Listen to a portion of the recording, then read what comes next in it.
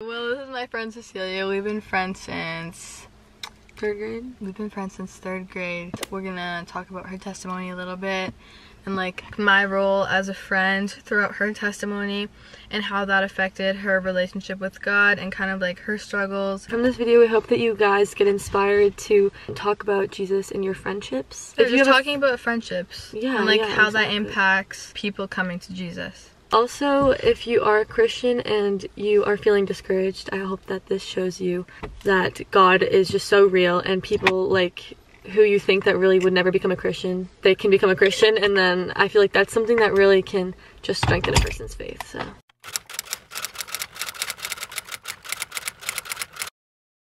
So to start, before I really gave my life to Jesus, I grew up in a Catholic faith. My mom is pretty Catholic. She works with the priests. I never really had a faith of my own. Went with the flow for a while.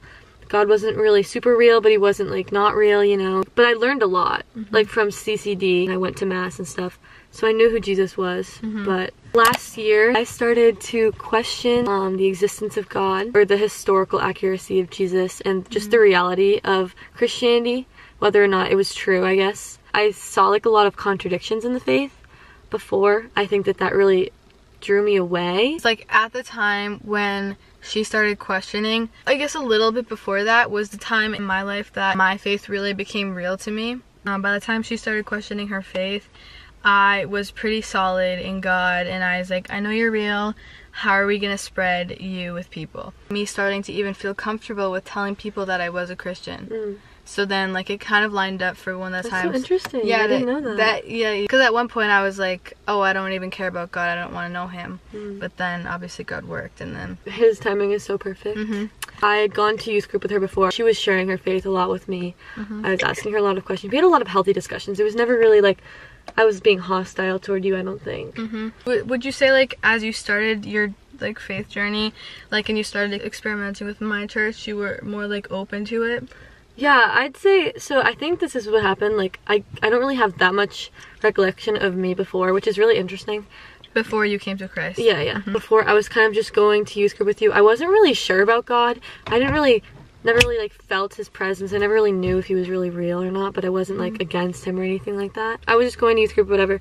And I was kind of like there's, like, food there, and it's a retreat. We're gonna go somewhere. I would, like, sing. Open minds, yeah. Yeah, I would, like, sing with you guys. I would, I don't know, engage in conversations.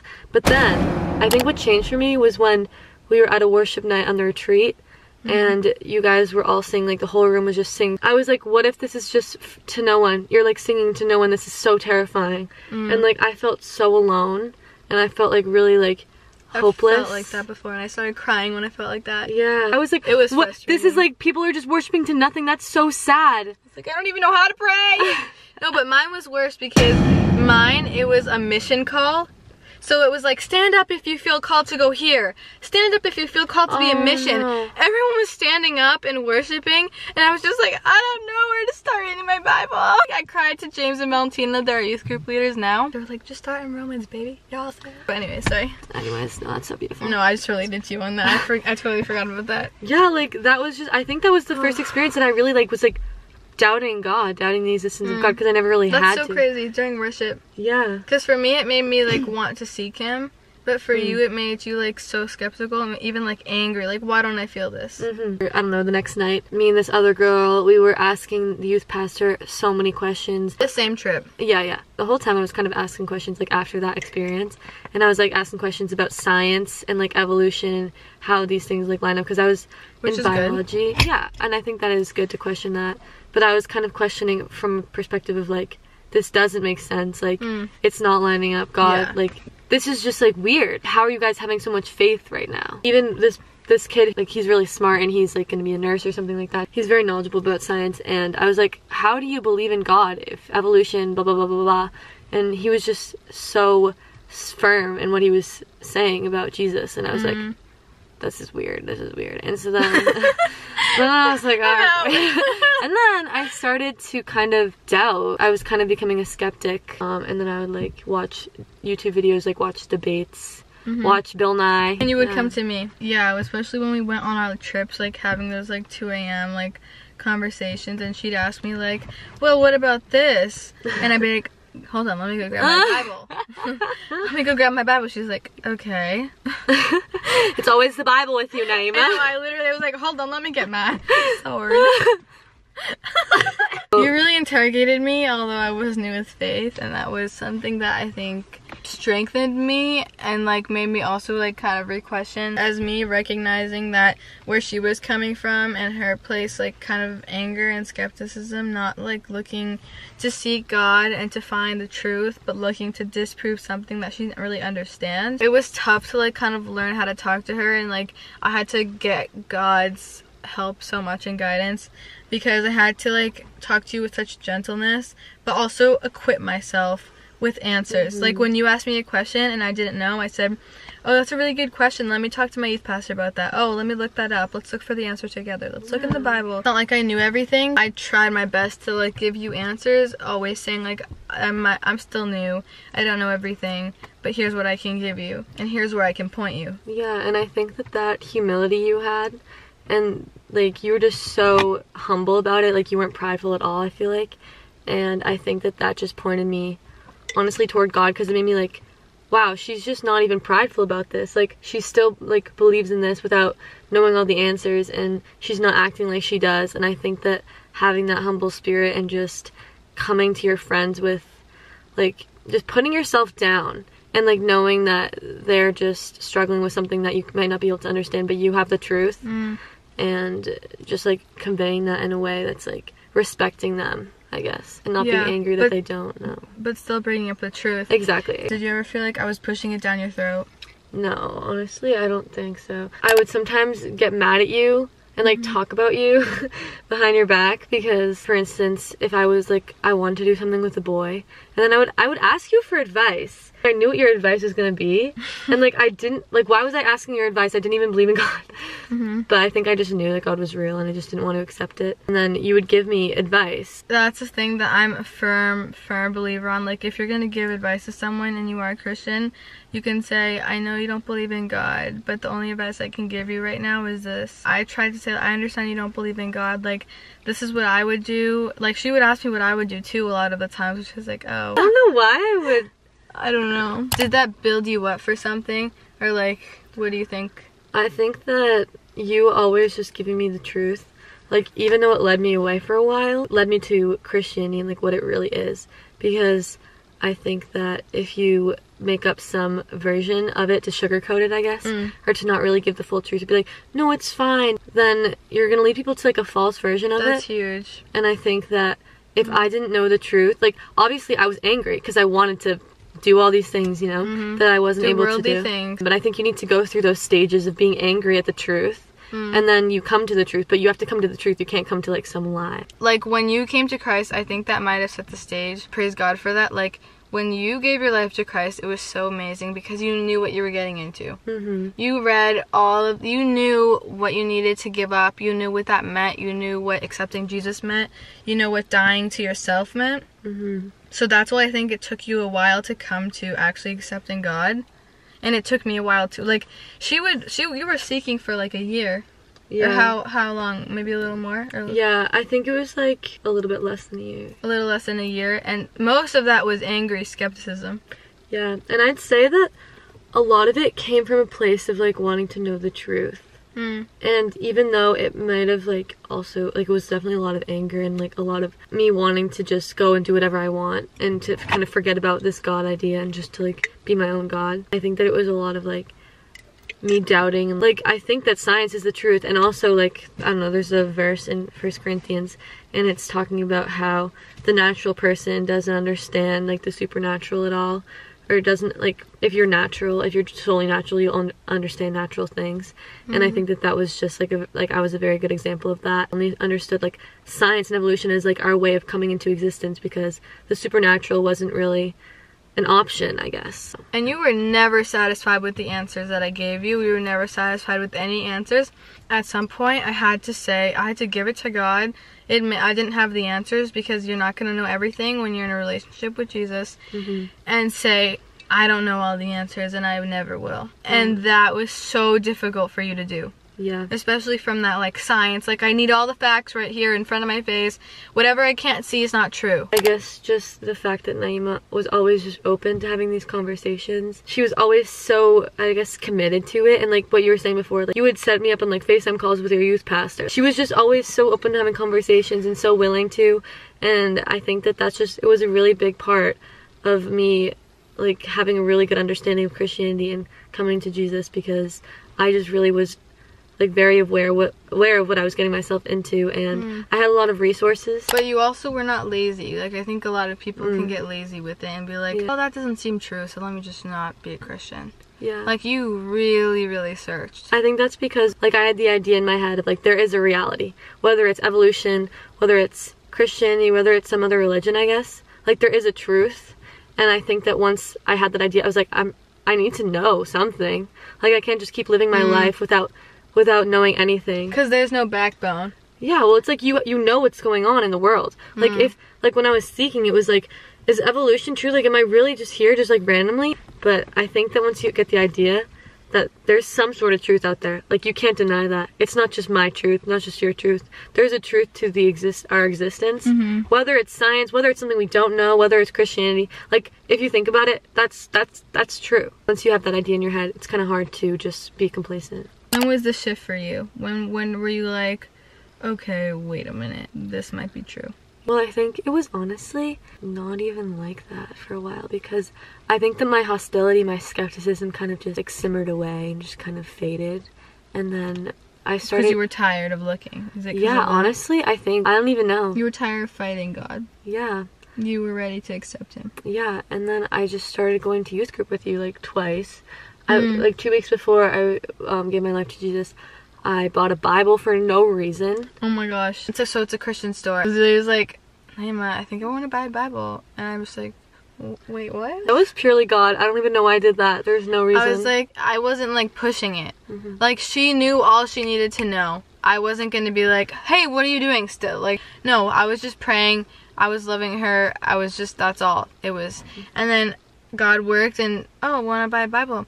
And it was like $50. And then she was like, that's really expensive. And I was like, you're going to be using this for a while. Like, this is a really good investment. And you're like, oh, maybe I should. I know I do, so. I like remember telling Amber and Grace, like, just buy a Bible. Okay, I stopped like talking to you, but I lost hope for you. I know, that actually makes me kind of sad. It does make me sad too. But I was like, okay, this girl is just always questioning. I can't keep up with her. I'll keep praying for you, because not praying is a sign of losing faith in God. Losing faith. So I was like, okay, I won't stop praying. I won't. During the summer even, I felt like we were like kind of drifting apart a little bit. She was doing stuff and I wanted to do stuff that she was doing. And then I felt like I was kind of getting like pulled and like having these other desires that I didn't want to have. So it's like, I don't know if I can be friends with her anymore.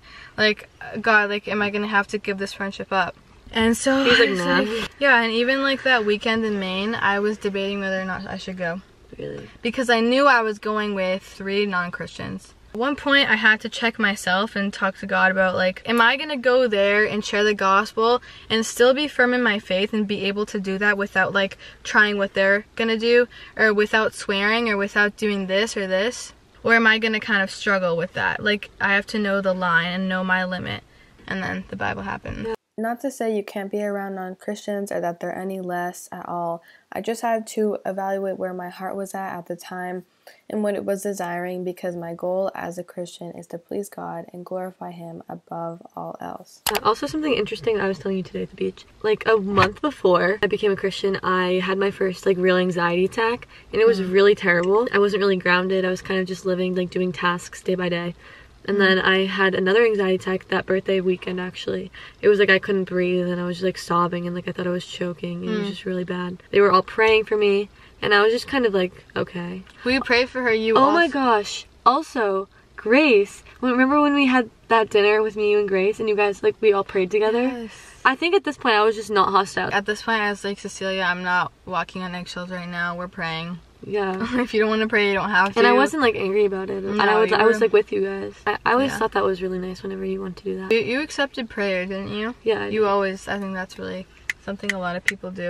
Like, other non-Christian people, they'll always accept prayer, which is really crazy. So the major shift was when, again, randomly, I had gone to youth group twice, and I remember we had this like little paper, and it said like stretch your faith, and it was like this series that they were doing, and it had like all these boxes, and it was like, which ones do you want to do next? And I checked off follow Jesus. I think I was like, okay, I think that I'll just do this. I didn't really know what I was doing, you know? And I was like, I still don't really believe, like, I don't know. Like who knows, okay, really? What now?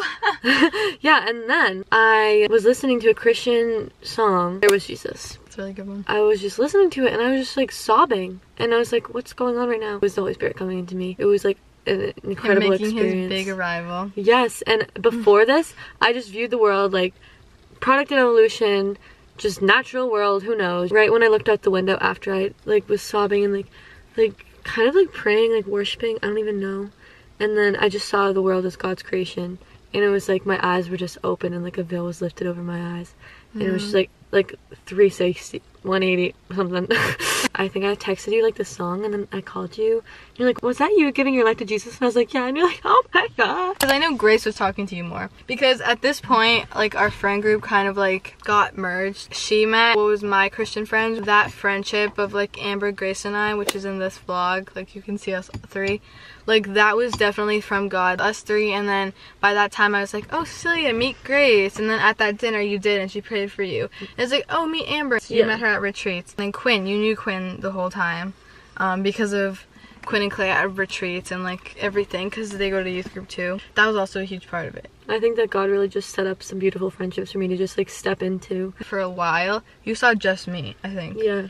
And then all of a sudden, like, you're meeting all these new people that are also Christians. You're just like, wait, I want to get on this. The week after I started like talking to my classmates about Jesus, no, I think it was like that week, because then in class, like, we were talking about something about religion, and I like spoke up about it. I feel like when you're, this might be bad. I feel like when you really are saved, you don't want to wait. You don't want to wait. Because it's like, it's not like you're slowly, gradually becoming saved. It's like you're saved. There like, you go. No, the Holy Spirit is in you. You believe in God now. It's, you have faith. You have faith, and then you want to tell everyone. Yeah, like this is the best news ever. I think that's what makes it so powerful about like the kind of community you were around. You knew a huge part about being a Christian was sharing the gospel. Yeah. No one watered that down to you. Well, when you called me, I think I started crying. I just wanted you to go to heaven with me. Like, I wanted you to, not only heaven, but I wanted you to live your life like you were gonna go to heaven. Yeah. Like, with such freeness. Because I saw you seeking the world, and it like really hurt me. Like, to see you looking for things not in God, because I knew you weren't gonna get satisfied. Yeah. And like, I don't think I ever told you that. Like, when you were doing things. Yeah. But I was kind of like, oh gosh. Like, that's not the right path, honey. Just turn around now, just straight yourself. I don't know, I feel like I've just been on this high, like, God really worked in you, and that was not me at all. Like, I was just your friend, and I was doing my part in my faith and my relationship with God, and God used that. Yeah, and that's all He calls us to do. That's literally all it was. Or in the beginning, God gave me a lot of really powerful experiences of His presence. A lot of like really joyous moments that I could really tell were from God. Like, I would break down crying, and I just feel His presence. He just gave me so much to work with at the beginning. Like, faith was really strong, and then I went through like doubts, like speed seasons almost. I feel like my faith was really built quickly.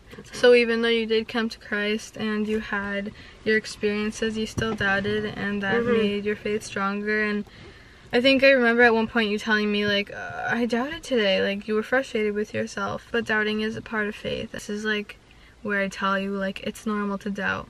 Don't beat yourself up. Yeah, the discipling is gonna always continue. I feel like for both of it, like, iron sharpens iron now. Yeah, but for sure. Your friends, some advice. She never really forced anything. She invited me to things. She was just always persistently invited. Yeah, like, it wasn't just like a one-time thing and just like let her so you many invited times. me a lot. Bringing it up a couple of times, but not like pushing it in their face. Like, making it known, the truth known, and making it known to your friends that you are Christian, and then they understand what's different about you. But then, like, letting them come to you in their times of need, I guess. Yeah, and I would say, like, I felt it a responsibility for me to really live like Jesus. Like, because I knew you were watching me, and I knew if I like did something that you knew was not biblical, because although you were not reading the Bible, you knew what was right and what wasn't in God's eyes. Yeah. And you were like, Naima, why are you doing that? And I'd be like, oh, I shouldn't be doing this. I remember like you were like starting to try a bit. I don't know if we should say that. You were just say stuff. We were starting to try stuff, and I was like, Naima, wait, is this a sin? You're like, I mean, yeah. Yeah. I also saw you like growing too, and it was like, it wasn't like you were just like this perfect person. Yeah. And like to be vulnerable with your people, like with your non-Christian friends too.